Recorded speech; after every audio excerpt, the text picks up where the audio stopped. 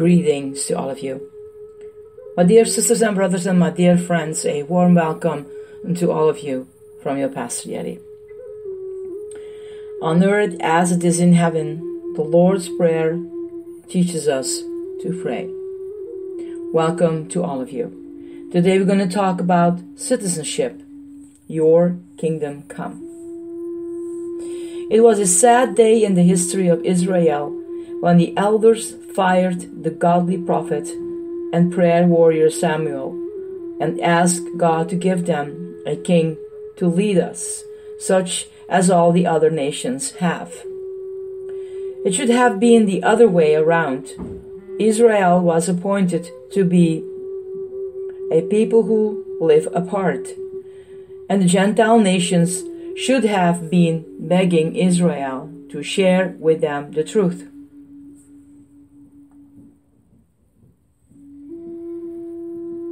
The truth about their great God, Jehovah. The neighboring nations had sanctuaries, but only Israel had the glorious presence of God dwelling in their tabernacle. The nations had laws, but Israel's law had been handed down from heaven. Israel's neighbors prayed to man-made gods who were powerless to help. But the God of Israel is a living God who heard his people prayers and answered them. According to Judges 1 and 2, Israel was a bad example and a poor witness to its neighbors. So, we shouldn't be surprised to see Israel imitating the pagan nations and begging for a king. Since the day of Abraham, the true and living God had been their king. And now the elders wanted to replace Jehovah with a weak, fallible human being. Listen to all that the people are saying to you. The Lord said to Samuel, "It is not you they have rejected, but they have rejected me as their king." This was the first of 3 rejections in Israel's history that ultimately brought about their worldwide dispersion and the destruction of their temple. But more about that later. The Lord wanted Israel to be a kingdom of priests and a holy nation, but they disobeyed him and became more and more like the nations around them. And today, the church has the calling of being a chosen people, a royal priesthood, a holy nation, God's special possessions. But are we living up to these privileges? It seems to me that the church is more and more conforming to the world instead of converting the world. Like ancient Israel, we want our leaders to do what we want and not what God wants. When we pray, "Your kingdom come," we affirm that God is King. For the Lord Most High is awesome, the great King over all the earth. The Lord reigns, and let the earth be glad. Let the distant shores rejoice. The Lord reigns, let the nation tremble. He sits enthroned between the cherubim. Let the earth shake. I will exalt you, my God, the King. I will praise your name forever and ever. Jesus Christ is the ruler of the kings of the earth, and Lord of lords and King of kings. We who have trusted Jesus Christ are not only citizens of God's kingdom, but also children of the King. Blessed are the poor in spirit, for theirs is the kingdom of heaven. Blessed are the peacemakers, for they will be called children of God.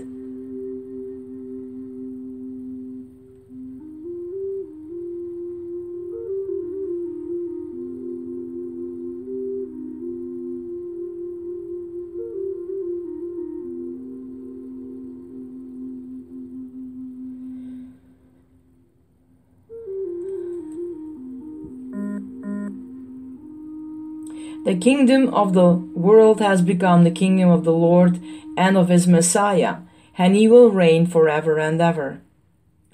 Jesus said to his disciples, "Do not be afraid, little flock, for your Father has been pleased to give you the kingdom." The Father doesn't just give us a kingdom ID card or a kingdom address. He gives us the kingdom. And what kind of kingdom is it? My kingdom is not of this world. And Jesus told the Roman Governor Pilate, if it were, my servants would fight to prevent my arrest by the Jewish leaders. But now my kingdom is from another place. Pilate was a Roman official, and when he heard the word kingdom, he thought in terms of authority, force, armies, and battles. But our Lord's kingdom doesn't follow the Roman pattern or example. Our example is Jesus Christ, not Julius Caesar. You know that those who are regarded as rulers of the Gentiles lord it over them, and Jesus thought the 12 and their high officials exercise authority over them. Not so with you instead. Whoever wants to become great among you must be your servant, and whoever wants to be first must be slave of all. For even the Lord of man did not come to be served, but to serve, and to give his life as a ransom for many. Jesus told a confused Nicodemus that the only way to enter this kingdom of heaven was by believing on him and being born again. Because sin is reigning, death is reigning, but because Christ is reigning in heaven, grace is reigning. Jesus was a born king. The angels praised him, and royal star guided the Magi, who came from afar to pay homage to the King of the Jews. Jesus lived like a true king, not in pomp and splendor, but in humility and poverty. For the kingdom of God is not a matter of eating and drinking, but of righteousness, peace, and joy in the Holy Spirit.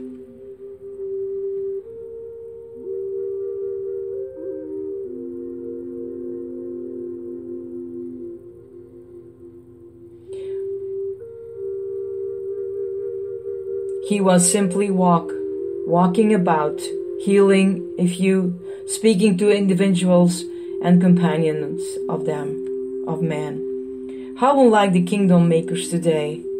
Jesus displayed his kingship over wind and waves, schools of fish, physical diseases and deformities, and even demons. When he called men to follow him and serve God, they obeyed, even though they must have felt frightened and inadequate. The kingdom laws that he enunciated focused on love, humility, sacrifice, and forgiveness. His message was filled with paradoxes. The way to rise higher is to go lower. The way to lead is to serve. The way to receive is to give. The way to succeed is to seem to fail. Unlike many leaders, he practices with what he preached and brought glory to the Father. He died a king in full control of the situation. The soldiers crowned him with thorns and decked him in a mock coronation robe, bowing before him, anointing him with their spittle, and saying, "Hail, King of the Jews." The indictment displayed over his head on the cross was, "This is Jesus, the King of the Jews." Death did not take him. He willed his own death, and in that death defeated death forever by the grace of God. Jesus tasted death for everyone.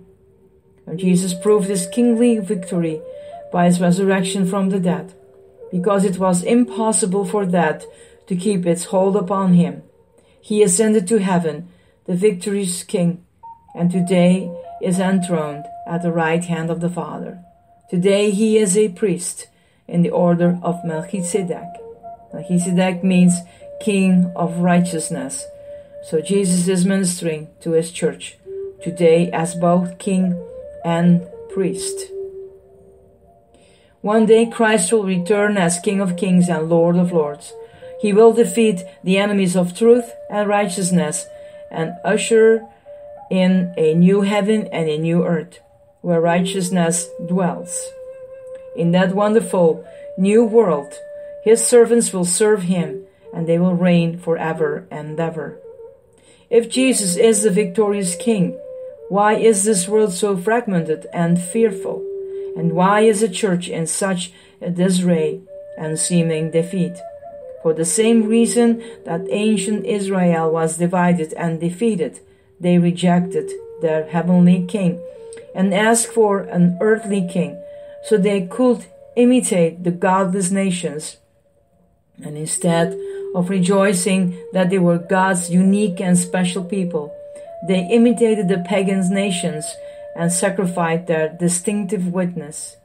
One mistake often leads to another.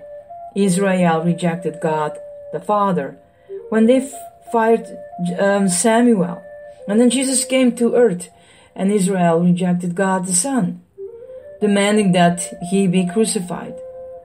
"We have no king but Caesar," the chief priest answered Pilate. The Holy Spirit came upon the church at Pentecost, and through the apostles and other believers brought salvation to thousands of people.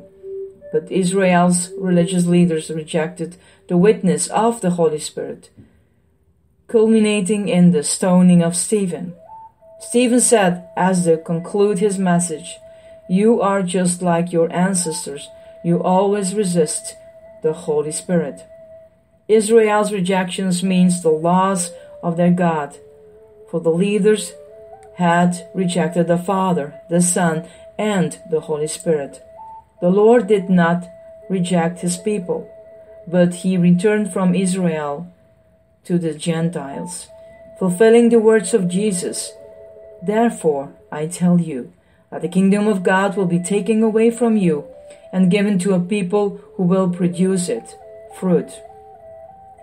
That people is the church, a chosen people, a royal priesthood, a holy nation, God's special possessions, that you may declare the praise of him who called you out of darkness in his wonderful light. Christians are a special people, called to accomplish the special task of making Christ known throughout this dark and doomed world. The word translated declare in 1 Peter chapter 2 verse 9 means to proclaim, to advertise. Our task as a chosen people is to advertise by our words and deeds the glorious virtues of Jesus Christ. We are to live and serve in such a way that others will want what we have in Jesus Christ. But how can the church advertise the virtues of Christ if the church is imitating the world? We have been called to shine as lights, not to reflect as mirrors. We don't belong to this world system, but to a heavenly counterculture that is hated by the same world system that hated Jesus and crucified him. This spiritual kingdom did not originate from the world, nor is it sustained by the world. If we pray, "Your kingdom come," while at the same time compromising with the world, we are hypocrites, and our prayers will not be answered.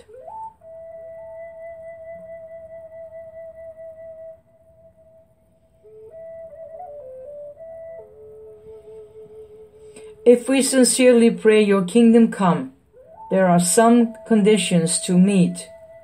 Our lives must be different from the life of the lost people and the careless Christians around us. People who really want Jesus to come and will look forward to his glorious kingdom will be guided by Paul's first letter to the Thessalonian church. Each chapter in this letter ends with a reference to the coming of Jesus Christ and tells us how we should live if we are sincerely looking for his coming. The Thessalonian believers turned to God from idols to serve the living and true God, and to wait for his Son from heaven, whom he raised from the dead. Jesus, who rescued us from the coming wrath. We are worshiping and serving either the true and living God in heaven or the idols of this world. When these people turned to God, they also turned away from the useless idols they had worshipped, because they knew that no one can serve two masters. How subtle is Christian idol worship as we boast of our buildings, our finances, our accomplishments, and our statistics, instead of boasting in the Lord. 1 Thessalonians chapter 2 ends with a description of the joy Paul anticipated when he would see his friends in heaven. For what is our hope, our joy? Or the crown in which we will glory in the presence of the Lord Jesus when he comes? Is it not you? Indeed, you are our glory and joy. Christians who want Jesus to come back are faithful witnesses who seek to reach others with the gospel. And what a tragedy it would be to go to heaven and have no one to greet you. At the end of chapter 3, the emphasis is on love and holiness. Verses 11 to 13. If we don't love others and live godly lives, why would we want Jesus to come back and find us in the state of disobedience? Our Lord's parable of the unfaithful servant tells us what happens to believers who mentally postpone Christ's coming and begin to abuse people and neglect their ministries. How can we long for his appearance if we don't walk in the light and walk in love? Encouragement is the theme of the closing verse of 1 Thessalonians 4. The believers in Thessalonica were not having an easy time of it. The church was being persecuted, and some of the believers had died. Paul assured them that when Jesus returned, their suffering would be turned to glorious and they would be reunited with their loved ones. This is the greatest comfort we have in the midst of suffering and sorrow. We must not see our Lord's return as an escape from burdens and battle, but as encouragement to keep on working and wearing because it is worth it. Paul's closing words in chapter 5 admonish us to live sanctified lives that are separated from sin and surrendered to the Lord. All who have this hope in him, Christ, purify themselves just as he is pure. Praying your kingdom come involves more than simply uttering 3 words. It demands the devotion and dedication of our entire being to Jesus as we eagerly anticipate seeing him.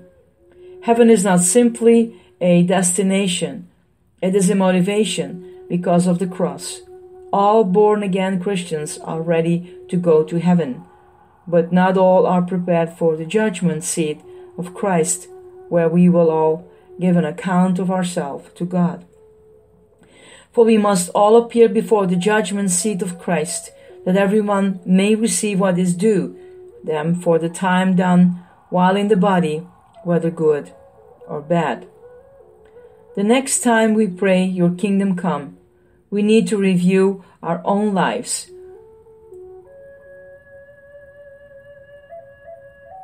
And ask whether we would really be happy if Jesus came back today, or if we want him to come only to end our problems.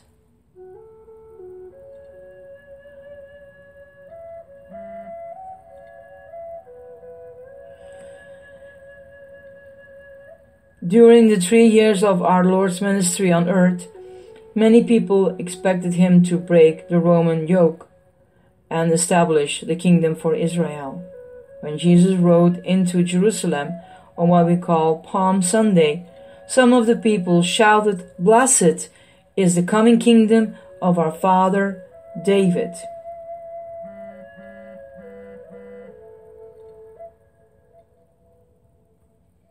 He told the crowd the parable of the pounds, the minas, because he was near Jerusalem, and the people thought that the kingdom of God was going to appear at once.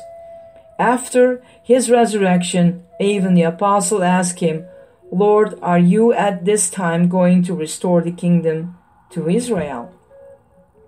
Jesus didn't deny the facts of the future kingdom. He merely told them they had other things to do first.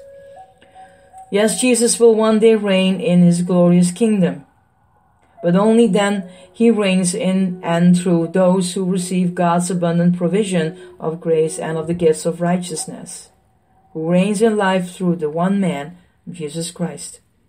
The kingdom of God on earth is wherever the Son of God is loved and worshipped, and God the Father is glorified through obedience to his will. The gospel is the good news of the kingdom of God and the name of Jesus Christ. The second and third request in the Lord's Prayer to go together. Your kingdom come, your will be done on earth as it is in heaven. Church history records the embarrassment of religious people who were sure they knew exactly when the Lord would be coming and would return, only to be proven wrong. This kind of prophetic presumption started back in Paul's days, as recorded in 2 Thessalonians. Somebody brought a forged letter to the assembly in Thessalonica, claimed it was from Paul. It asserted that the day of the Lord had come and that the return of Jesus would shortly occur. Some of the saints believed this lie and quit their jobs to get ready to meet their soon coming Savior. But this meant they had to be fed by the believers who were still faithfully working for a living. In his letter, Paul untangled their theological confusion and then admonished the idle believers to get back to work. Jesus made it clear that his followers should be working while they are watching and waiting, for this is the best preparation for meeting the Lord at his return. What I say to you, I say to everyone, watch. This is balanced by anyone who is unwilling to work shall not eat. No matter where we live on this earth, we have to promise of the Lord's coming. But we also have the responsibility of obeying God's will and making the most of every opportunity, because the days are evil.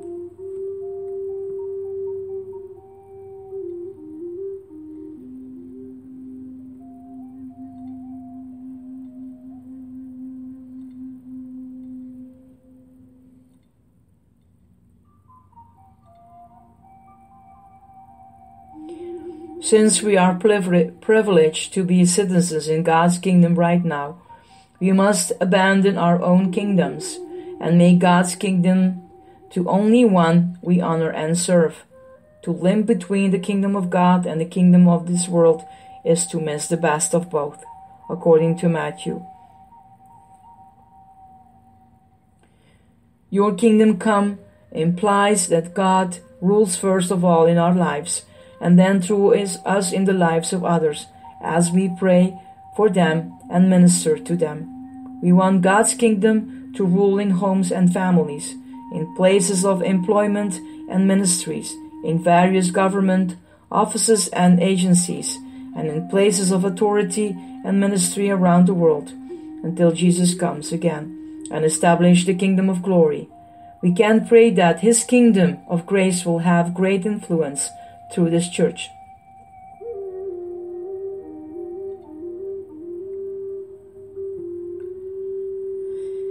We have something to look forward to, because Jesus is coming again. Your kingdom come is a prayer that he will answer as we wait and watch. Praying that prayer will keep us awake and alert.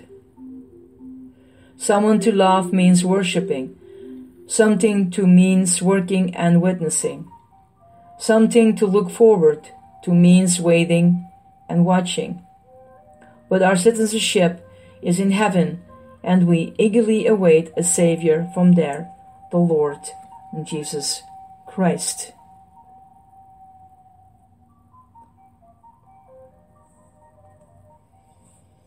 My dear ones, We are citizenships of heaven. We are a royal priesthood. We are a chosen nation. Be proud of that and humble yourself before the Lord. Blessings to all of you, my dear ones. This is your Pastor Yeti. Bye.